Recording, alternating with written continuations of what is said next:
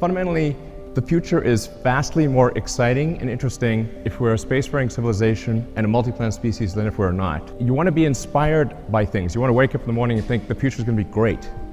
And that's what being a spacefaring civilization is all about. And I can't think of anything more exciting than going out there and being among the stars. I think we have figured out how to pay for it. This is very important. The next key element is propulsive landing.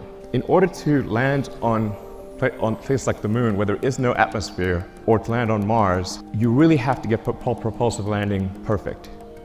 We do not need legs for the next version. We are now beginning serious development of BFR. We expect to have a payload capability of 150 tons to low Earth orbit. Main body diameter is about 9 meters or 30 feet. Let's look at the launch cost.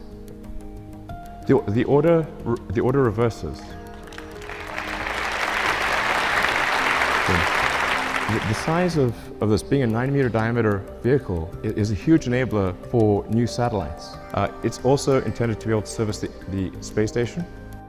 That would enable the creation of moon base alpha or some sort of lunar base. And it's 2017. I mean, we should have a lunar base by now. What the hell's going on?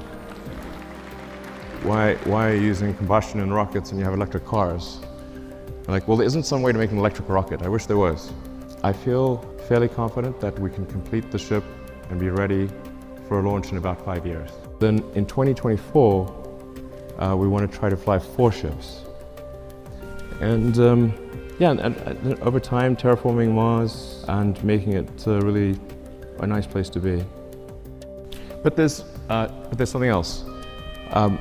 If you build a ship that's capable of going to Mars, what if you take that same ship and go from one place to another on Earth? The great thing about going to space is there's no friction. So once you're out of the atmosphere, it will be smooth as silk, no turbulence, nothing. There's no weather, there's no atmosphere. You can get to most long distance places, like I said, in less than half an hour. Thank you.